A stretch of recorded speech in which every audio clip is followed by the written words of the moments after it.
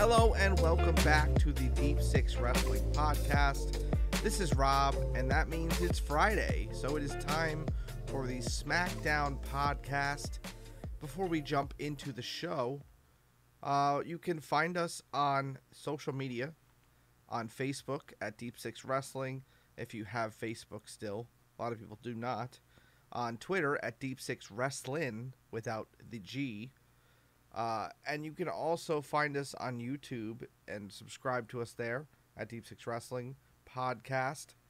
And please support the podcast on any platform that you listen. Give us a like, review, follow, subscription. However you do it, it's very helpful to us. Soup. Thanks for that. So before we jump in, or as we're jumping in, I gotta ask, are you ready for a good time? So this week's episode of SmackDown kicked off with Ronda Rousey just kind of showing up out of nowhere and getting in the ring. And she says that she will not leave the ring until she's reinstated. And she calls out Adam Pearce. Adam comes out with a bunch of security and says that he can't do it and that things don't work like that. He asks her respectfully to leave the ring peacefully. And she said she did that last week. But this week, Ronda says, do not make her choose violence. And of course, the security guards approach Ronda in the ring, and she just kills all of them. 4 good-sized dudes, too. So, made Ronda look like the killer that we all know she is. She locks one of them in at the arm bar and makes him tap out. And a couple of police officers come down, and Ronda just kind of willingly gets handcuffed by them, and they take her away. And as Ronda is leaving in the back of a police car out of the arena, Roman Reigns' SUV pulls up and he steps out, and the crowd gives him a huge ovation. Interesting to note, he seems like he's all by himself. So, will that play into the show later on? We'll see. For our first match of the evening, we have Sonya Deville and Natalya in the ring already, with Natalya's music playing for the final first round match of the women's tag team title tournament against NXT's Toxic Attraction. It was supposed to be Zoe Stark and Nikita Lyons, but Zoe Stark was injured in her championship match this week with Mandy Rose, and yeah, the replacement is now Toxic Attraction. Probably for the best. They're actually a tag team, so that's kind of refreshing. Bayley, Dakota Kai, and Io Sky are in the front row behind the announce desk. We all know that Michael Cole and Bayley have a great dynamic, so they were bickering the whole time, which is kind of funny. But yeah, you know what? It definitely is nice to see an actual tag team and not 2 singles wrestlers, that were just thrown together for this tournament. So that's kind of good. Both teams traded some offense early, with Toxic Attraction getting the upper hand by throwing Natalya into the ring steps to head to the commercial break. When we come back, the NXT call-ups are firmly in control still, but Sonya is able to take advantage when Jayne tries to put her in a sharpshooter. Can't even read my own notes. I can read my own notes, but it auto-corrected to kick instead of put. I don't know how the hell that happened, but thank you, iPhone, for that. She tries to put her in a sharpshooter, and she kind of takes her attention. Jacy, by the way, pronouns, pal. Jacy tries to put her in the sharpshooter, and Jacy takes her attention away from Deville for a second to taunt Natalya, and it's just long enough for Deville to take control again and get the hot tag to Natalya, who beats Jacy down for a bit, but she is eventually distracted by Gigi and loses control again. Gigi gets tagged in, and Jacy takes out Sonya and throws her into the barricade. Bayley and her company are making fun of Sonya. Gigi makes a blind tag to Jacy, unbeknownst to Natalya, who locks Gigi in the sharpshooter, only to be rolled up from behind by the legal woman, Jayne. Toxic Attraction advances to round 2 to face Raquel Rodriguez and Aaliyah. The right team definitely won. This was a really good showcase for Toxic Attraction. I'm hoping they stay up for good. They did. I heard I don't remember whether it was Pat or Michael Cole. Someone made a comment about how these tag titles are going to be defended across all brands. So are they just kind of ditching the NXT women's tag titles? I hope that's the case because they're unnecessary to have both. So I guess we'll see. If that's the case, that's great because, like I just said, we don't need 2 women's tag titles. So yeah, that would be good because Toxic Attraction is a great addition to the roster for that, and I think they'd be a solid first choice to win. I don't think they're going to be the ones to win the tournament. They're probably going to get knocked out next round because Raquel Rodriguez exists. So we'll see. But yeah, this was a solid opener. It wasn't fantastic or anything, but it was solid and a good showcase for a fresh young team. So yeah. Sami Zayn is backstage walking past Roman Reigns' door, and the security guard says that Roman wants to talk to Sami. And the tribal chief asks how Zayn is, and Sami says it's been a little dicey as of late, and that he's been kind of fighting with Jay a lot, and Jay's been yelling at him, and he kind of just jabbers on and explains what's been going on the last few weeks.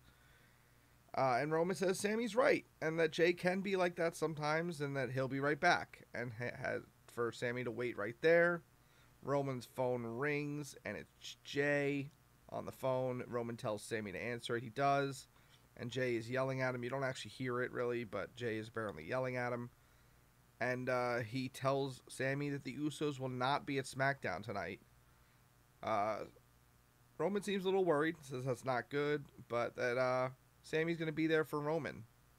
They kind of talked a little bit about the Intercontinental title match that Sami's in tonight, and that Roman said Sami would be good with the title in the Bloodline. So I like the dynamic here.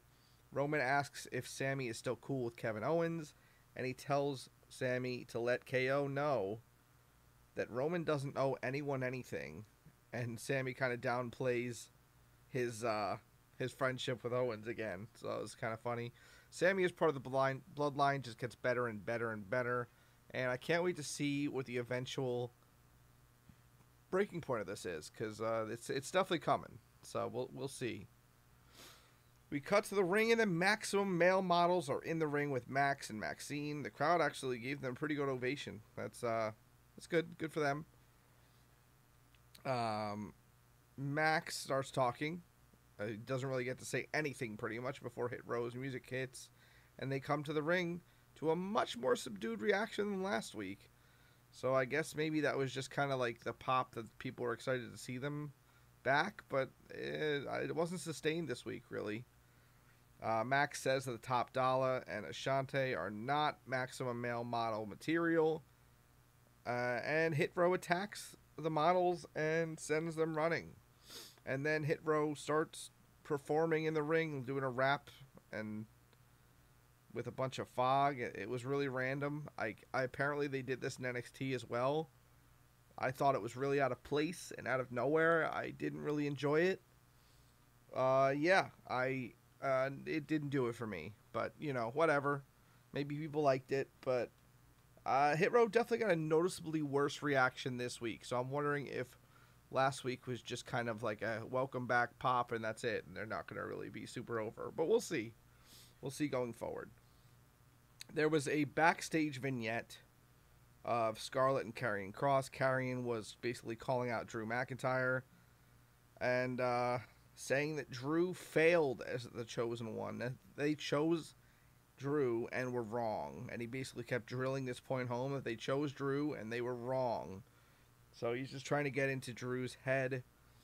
And yeah, they're actually doing a really good job with this feud. I've stated I'm not really a big Karrion Kross guy, but his presentation thus far has been absolutely stellar. I can't lie, it's been really good. I'm actually excited to see what happens. Next up, we have the Fatal 5-Way match for an Intercontinental title match against Gunther at Clash at the Castle, featuring Ricochet, Ireland's favorite son, Madcap Moss, Sheamus, Ireland's second favorite son, of course, Happy Corbin, and Montreal's favorite son, Sami Zayn, who comes out to an absolutely thunderous ovation as the hometown hero. And Sami just kind of stands aside to start the match and lets everyone else fight, basking in the ole, ole, ole chants that are raining down on him.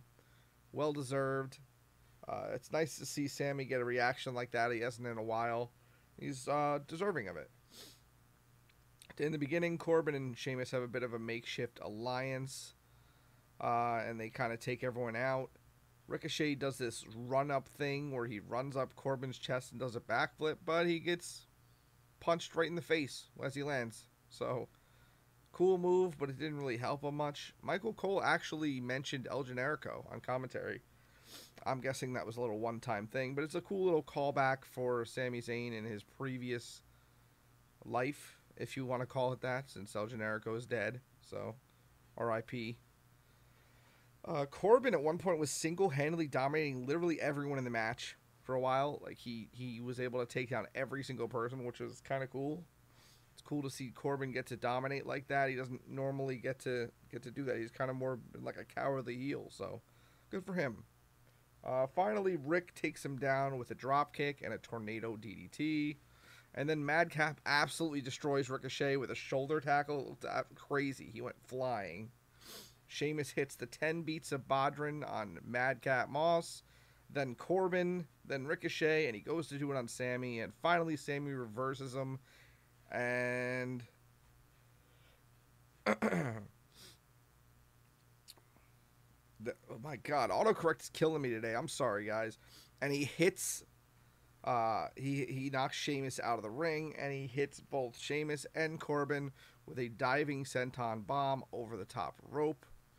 Sami then hits a pop-up Michinoku driver on Ricochet for a great near fall. The crowd was red hot throughout for Sami Zayn. Like, not even red hot, they were white hot. It was nuts. He then hits a blue thunder bomb on Madcap Moss for another great near fall. Sheamus hits a middle rope white noise on Sami, but Sami rolls out of the ring, and he's selling his shoulder. You know, the surgically repaired shoulder. So that's some good continuity there. He's selling the shoulder, and he's taken to the back, and he's seemingly out of the match. The crowd is dismayed. Madcap hits Sheamus with a middle rope fall-away slam. And also, no one reverses the end of Vase better than Ricochet. He did it twice in this match in the same way, where he kind of like flips over him. It's so fluid, so beautiful. Sheamus hits that pump knee strike on, I believe it was Moss. And that thing looks better than the bro kick most of the time. It's almost exactly the same motion, but it's just the knee strike just looks more brutal every time. I don't know what. He should just use that as the finisher instead at this point. Ricochet almost wins with a shooting star press on Sheamus, but Corbin is able to break up the pin. Sami returns to the ring, and the crowd is absolutely ecstatic. Zayn hits an exploder suplex with one arm, and then the haluva kick on Ricochet, and covers him as the crowd absolutely loses their mind. They're about to see their hometown hero win the match and go on to Clash at the Castle, but at the last possible second, Happy Corbin pulls Sami out of the ring. And Corbin tries to take advantage and pin Ricochet, but he's hit by a brogue kick out of nowhere, and Sheamus pins him and wins the match. And he's going on to face Gunther at Clash at the Castle. This was an absolutely incredible match. This probably should have been the main event. No, this definitely should have been the main event. I understand why they're doing, they always have Roman Reigns as the main event when he's on. He's the biggest star, but this match should have been the main event. This was easily pay-per-view quality. Honestly, this is like a low-key, maybe even a low-key match of the year contender. I wouldn't say I would put it as my match of the year, but it's definitely, I think it could be considered. I think it could be argued for that, I think. As someone who watched Dynamite this week, it was the best match of the week for me. I enjoyed this more than I enjoyed Danielson and Daniel Garcia. So I will state that for the record. Come at me. And honestly, everybody looks like $1 million. It was great. great showcase for everybody involved. It was, honestly, it felt like it could go either way. I do think Sheamus is the right choice, though. I think if I had to have picked one person to win, it would have been Sheamus. But I really wasn't sure going in who was going to win the match. Backstage, not even backstage, we just have like a vignette for the Viking Raiders where they talk about their feud with the New Day. And the New Day are warriors. They respect them. But it's time to end it. And it's time for a new Viking Day. There's like a Viking ritual going on. Sarah Logan, I believe, was involved. There's a woman that you can't really see. You can't really see her face. You can't really tell 100% who it is. But I was pretty sure it was Sarah Logan. And I saw that Sean Ross Sapp also stated it was her. And he's usually pretty good with his scoops. So I'll take his word for it that it was Sarah Logan. They do this ritual where they burn some New Day merch. And that's about it. I don't know how this match is going to go forward, because it seems like Woods is going to be out for a while with that storyline injury, but maybe not. So if it's a tag match, hopefully they get some time and they do it justice, because they definitely have chemistry. It's just they haven't really gotten the right amount of time and the right kind of match together. So we'll see. Could be good. Then we have Kayla Braxton interviewing Liv Morgan backstage, and she is not wearing the arm brace anymore, finally. She asks about her match tonight with Shotzi, and Liv acknowledged that there is a target on her back and on her arm because of her injury, but she is going to do anything to keep her title. Is that a tease I see? I mean, I feel like Liv has been teasing some darker tendencies lately. So is that another subtle tease at a turn for Liv? Maybe some foreshadowing, if you will. I wouldn't be opposed to it. We'll see what happens. Liv comes out, and then Shotzi comes out next. And actually, Shotzi kind of cuts a little bit of a promo and just kind of said that this was a mistake for Liv to take the match, and that Shotzi is going to make her pay and regret it. So, yeah, I mean, cool. Give Shotzi a little bit of time to speak. That's cool. Liv takes control early, but is selling the injured arm. Shotzi is able to spike Morgan with an inverted DDT on the apron to go to commercial. They have some back and forth where they're kind of fighting on the mat together. They're just like punches, throwing punches back and forth at each other. And then Liv officially fights back into the match and hits a code breaker followed by Oblivion for the win. Pretty quick match. But it was decent. Like, it wasn't like, it was a sprint. It wasn't like a squash or anything. It was just a little sprint of a match here. It could have done with a few more minutes, definitely. But it wasn't terrible. It was solid. After the bell, Shayna attacks Liv and teases breaking her arm. She has her in that stomp position again. But Shayna says that she won't break her arm so that they can still have the match in Cardiff. She wants to break her arm and take her championship in Wales. And then she kicks Liv in the face and leaves her lying. Oof. This was a nice segment. Gets to show off Shayna as a very dangerous competitor and a real threat to take the title. I do think Liv is going to hang on, but it's going to be... it definitely could go either way. I'm not saying that Shayna doesn't have a chance. So it definitely is intriguing. Then we go on to the main event segment of the evening. Roman Reigns is out first for his face-to-face meeting with Drew McIntyre ahead of their title match at Clash at the Castle. Clash of the Castle, it says here, but that's wrong. It's Clash at the Castle. And for the first time in forever, Roman Reigns is all alone. Roman says anyone who says that they are the face of this company, anyone who says that they are the main event, or anyone that says they are carrying the company on their back is lying. Roman is the only one who's able to do all that. And he says that he doesn't need a face-to-face meeting with Drew because Drew is beneath him. And, of course, Drew McIntyre's music hits and he comes down to the ring. Drew says that Roman does not represent the titles the right way and the way that they deserve, and that Reigns doesn't deserve to be the champion. Obviously, Roman does not agree with this. But Drew says that Roman has had a ton of help keeping the title between Heyman doing his politics backstage and the Usos helping him out in the ring. I mean, it's kind of hard to argue with that, honestly. I mean, Roman has been very dominant and has been able to win matches by himself, of course. But it's definitely a good point.